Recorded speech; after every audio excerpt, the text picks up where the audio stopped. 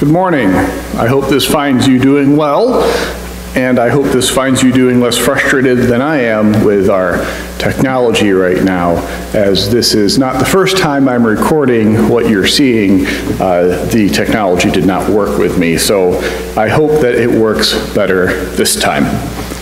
I do want to share an announcement before we get into our readings, prayers, and scripture for the day. I was talking with our district superintendent about what the guidance will be with regards to when and how we reopen. And the guidance from the bishop is that churches should pay attention and be guided by the wisdom of their county health officials, the Shelby County Health Department. And so I have begun talking to Audrey, who is in charge of that, to be listening to her. And we will be guided by what she recommends as we look to when we will be reopening. It will not be this week or next week or the week after. It's still going to be a bit, I have a feeling. And we will have to modify aspects of what our worship looks like to make it work out well.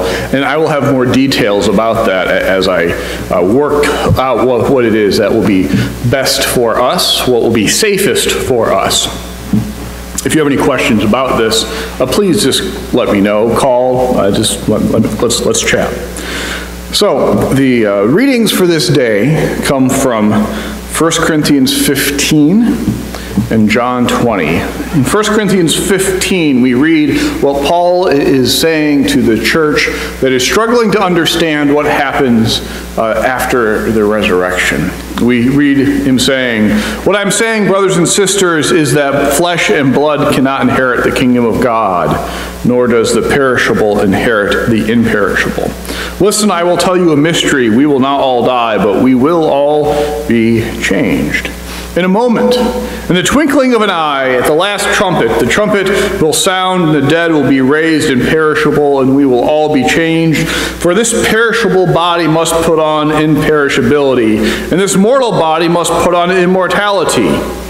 When this perishable body puts on imperishability, and this mortal body puts on immortality, then the saying that is written will be fulfilled. Death has been swallowed up in victory. Where, O death, is your victory? Where, O death, is your sting?" The gospel reading from this day comes from the gospel according to John, the 20th chapter. Thomas, who is called the twin, one of the 12, was not with the disciples when Jesus came. So the other disciples told him, "We have seen the Lord." But Thomas said to them, "Unless I see the mark of the nails in his hands, and put my finger in the mark of the nails, my hand in his side, I will not believe." A week later, the disciples were again in the house, and Thomas was with them. And although the doors were shut, Jesus came and stood among them and said, "Peace be with you." Then he said to Thomas, "Put your finger here and see my hands. Reach out your hand and put it in my side. Do not doubt, but believe." Thomas answered, "My Lord and my God." Jesus said to him, "Have you believed because you have seen me? Blessed are those who have not seen and yet have come to believe." Now Jesus did many other signs in the presence of his disciples, which are not written in this book, but these are written so that you may come to believe that Jesus is the Messiah, the Son of God, and that through believing you may have life in his name. This is the word of God for us, the people of God. Thanks be to God. This week we continue asking the questions that come up around the Easter. Like what does Easter change? Last week we looked at the way that as a forgiven people, we are people who extend that forgiveness to others. As people who have been given a second chance, we then give second chances to others in a way that is wise, in a way that is not blind, a way that engages and accepts that there are things that are broken, and how do we handle that? This week we move on to ask this question around what changes in us. Like what changes in me, in my body, in myself, after the resurrection. We believe that the resurrection, it is the keystone of our faith, that Jesus died for our sins, and on the other side of that death, Jesus is resurrected, and we follow him through death into the resurrection in the kingdom that is to come. And then what? That's what we're looking at today, the what's next for us. As we look at Paul today, Paul in this 15th chapter of the first letter to the church at Corinth, he is discussing this, and it's worth reading the whole chapter, but he's discussing as much as he can, and he is pointing out that Jesus did die for our sins in accordance with the Scriptures, that he was buried and raised on the third day, that this is the first fruits of what is to come. And so it's the first fruits of what is to come, and so we can look to him, and in the same way that we can look at how a seed has to go down into the ground before it can grow into something that is completely different and new and amazing, right? And so in the same way, we will join in following Jesus through going down into the earth before we are resurrected into this new life. As he puts it, the perishable body must put on imperishability. Now, he doesn't say much more in detail about that, because we live in this balance between what we know and what we can't know. What Paul would have known is what we know, that Thomas has his doubts, and Thomas is worth some time just paying attention to Thomas, because he is not just someone who doubts, he's also a very bold fellow and worthy of respect. But Thomas is the one who, he wants to be able to touch the scars before he believes, and that's what he gets. Like, here, put your hand into my side, Thomas, is what Jesus tells him. And then it leads to Thomas making the cleanest, most direct confession of faith in all of Scripture, my Lord and my God. And but it happens because Thomas touches scars. And that Jesus had scars is an amazing sentence to say, because it makes it very clear that there is a connection. If Jesus is the first fruits, if Jesus goes before us and we will follow in the same manner, Jesus had scars, and so will we. Scars are a reminder, a connection to what has happened in our past. And so it's not like we are going to be cut off that all that has happened before. The scars that I have, I do have some scars. Most of them involve knives. And I have scars, and I learn lessons from them. And that's not going to be something that I forget in the life, the resurrection that is to come. And it's also good to note that they're scars, they're not wounds. Thomas does not touch the wounds of Jesus, Thomas touches the scars of Jesus. A scar is a wound that has healed. And so to say that Jesus has scars is to say that everything that has been broken has been made whole and right and has been healed. And that is a very good thing to hear. So our resurrection bodies will be healed and will be made whole. And yes, there will be scars, but they will be reminders of the stories that have got us to where we are. And while that says something that we can know about the bodies of the resurrection bodies, there's things that we don't know that are going to be changed, that are going to be different. And this is, we see this when we see how there are two people who are walking home to Emmaus after the events of what we now call Holy Week, the events of Easter. And they're walking home, and they know Jesus well enough so that when Jesus shows up and they don't realize who it is, they can describe all the events that have happened.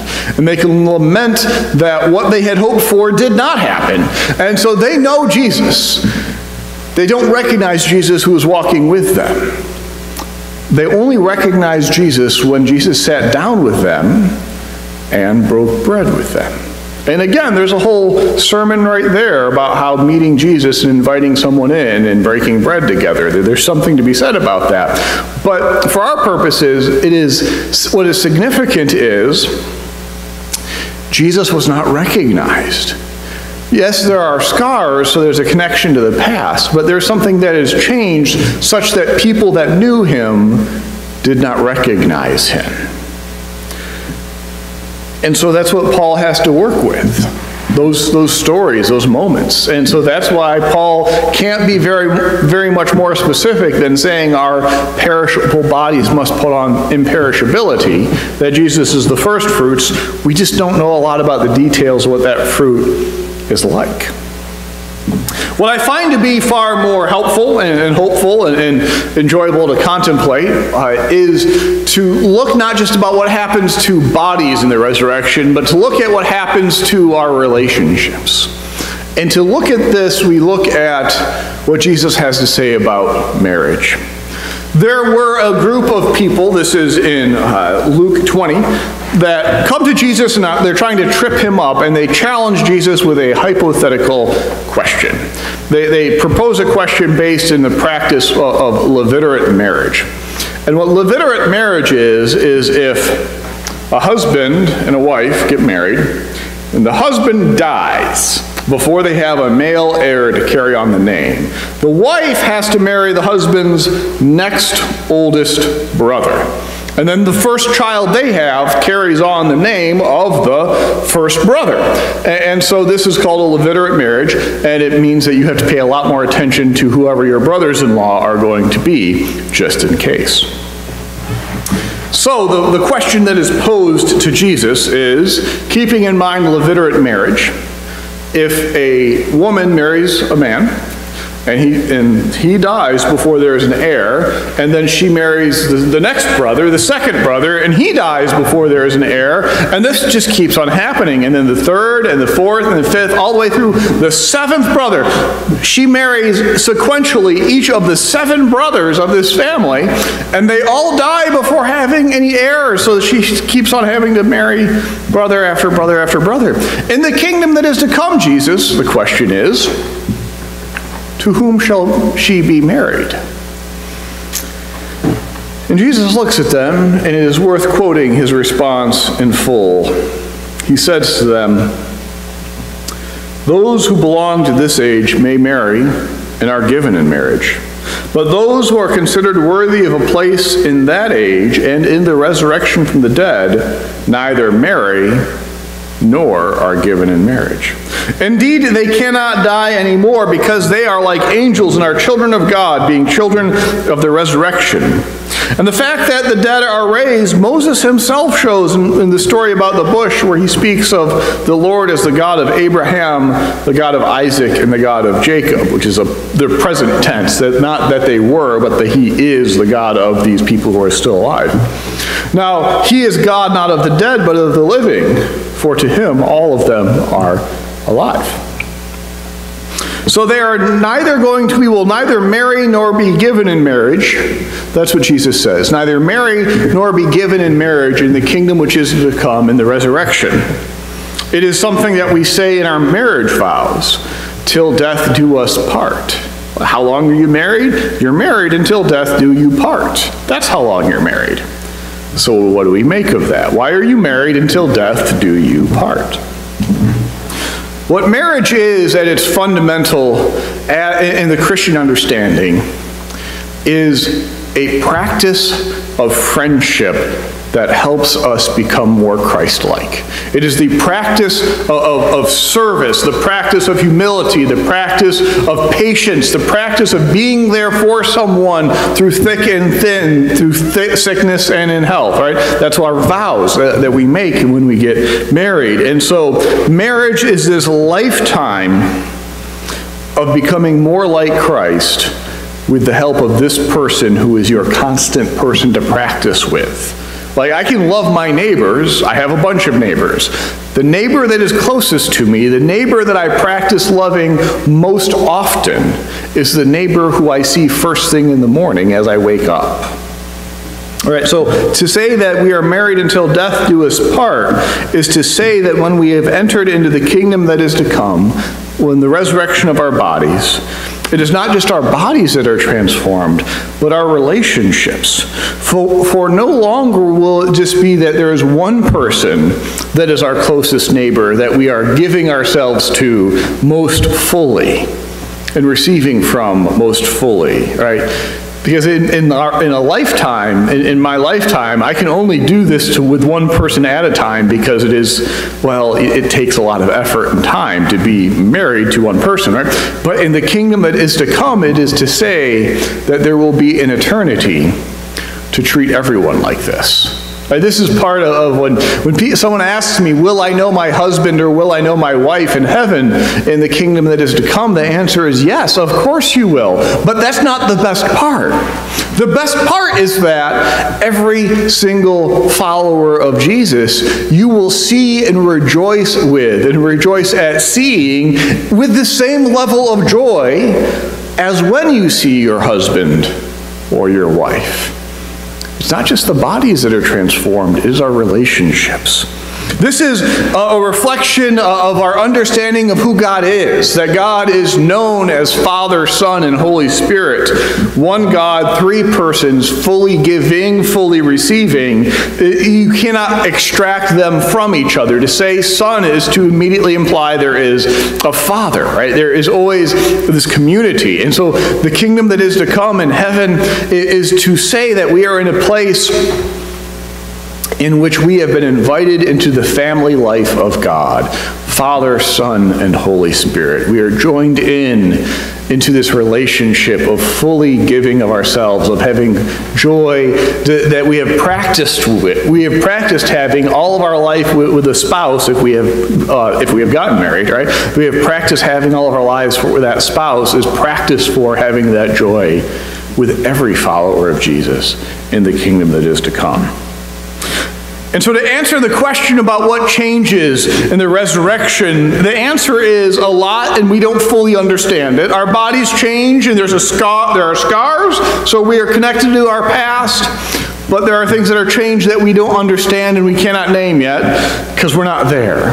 But more importantly, what also changes is our relationships. Being invited into the life of God, the Father, Son, and Holy Spirit is utterly transformative, such that we are married until death do us part in preparation to have that level of amazing relationship with God and with each of the followers of Jesus. Thanks be to God. Amen.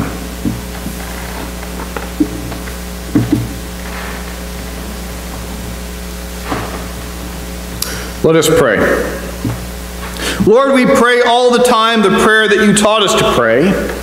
And in doing so, we pray that your will be done on earth as it is in heaven, as it will be in the kingdom that is to come. And so we pray once more that your will be done, not just in general, but we pray that your will be done in us, such that we can look towards each day as an opportunity to practice for your kingdom, to walk towards what you make possible. And we give you thanks for this, for without you it would not be possible. Without the forgiveness you offer, the power of the resurrection, we would be stuck in our kingdom, not headed towards yours. And so we pray this day for all whom we love, for all who serve. We pray this day for all who suffer. We pray this day for all those who wait. We pray for all those who lead. We pray for each of them that thy will be done in their lives. We pray for this and give you thanks. Amen. My friends, I hope you are doing well. I look forward to the day we can gather again. Peace be with you. Amen.